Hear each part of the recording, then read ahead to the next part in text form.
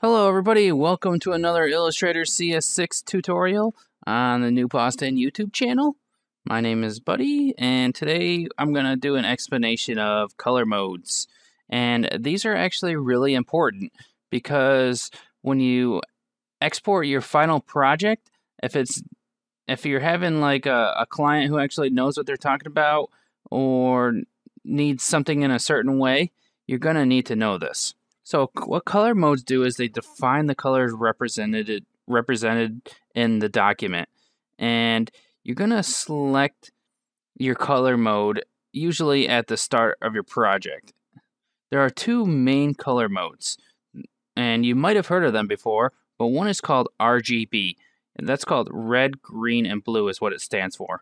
And the other is CMYK, and that's cyan, magenta, yellow, and black.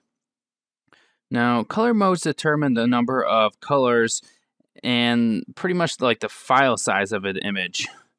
And what you're trying to set up in the beginning is for the output. So if you're using RGB, this is the main thing to remember. If you're using RGB, then your output is going to be something on a monitor. Be that your computer monitor or a television or a giant film screen, that's when you're going to be using RGB. And it could be for websites, little instructional videos that you made for kids, or anything that's basically on a monitor. The other thing is CMYK, and you're going to use CMYK when you're outputting to prints or presses. So think of it like a photograph, or you're going to make like something that's going to be printed out for the company that needs to be high-end. Anything that you would print out on like pretty much like a high-end printer, you're going to want to use CMYK. Let's see what else.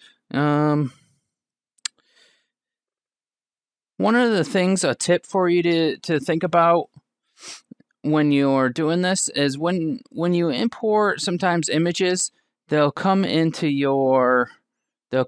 as RGB or CMYK automatically. And sometimes Illustrator doesn't always get it right what you need to output it to. So for example, you take a picture with your camera, a high-end camera, and you want to use it for a printing press. So you're gonna take a picture and you're gonna mess around with it, and then you're gonna print it up, and give it to your client. Well, the smartest course of action is to work in RGB throughout the whole thing and then convert it to CMYK at the end. That's just a little tip for you. So let's go into how to change our color modes. So it's pretty easy. First thing you probably want to do is save your document. And if you're starting from scratch, you want to set this up first. So you go to File, and then you go to Document Color Mode. And we've got CMYK color or RGB color. And you can switch between these two. Remember that RGB is for anything on a monitor, and CMYK is for anything that's going to come off of a printing press. You can change those. You can change it throughout throughout whenever you're working on the project, but it's never a good idea to change it mid-project because the way Illustrator mixes the colors, it's going to get all messed up, and it's not going to be what you actually want. Not going to be the true colors that you want printed. So the next thing that I wanted to go over was changing the color profile. And what a color profile is it specifies the color usage in the document, and each color profile has a bunch of different colors within it. And most of the time you're just gonna leave this at what it is, but if you get somebody that is a stickler for it, you get a client that makes you use a certain profile, you got to know where to change this. So you go to Edit, and you go to Assign Profile.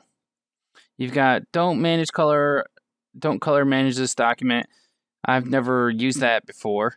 You got Working RGB, and this is sRGB here. That's the one you're going to use most of the time. Or you can click down here in Profile, and you can change it to any of these here that you think you need to use. Sometimes Adobe RGB is used. Pretty much everything else I haven't really used. If you're using, like, if there's a printer that you're printing out of, and it's an Epson printer, and it uses this color profile to print out of, and those are the only colors that it really has in the printer, then that's what you got to pick. So just keep that in mind. Another thing I want to show you is if you change your color mode, so now it is in CMYK color, ready for printing, and you go to Assign Profile, you can see that now we've got different CMYK profiles instead of just the RGB profiles that we had last time. Just think of that when you're working on these.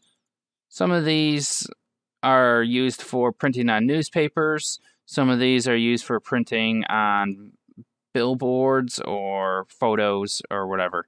But the most of the time, you're going to use US Web Coded Swap V2. That's the one you're going to use most of the time. And that's all I wanted to show you about this. I'm going to change this back to the color mode I had before. Nothing's going to really mess up because all I've got is this text that I don't care about. I could just delete it.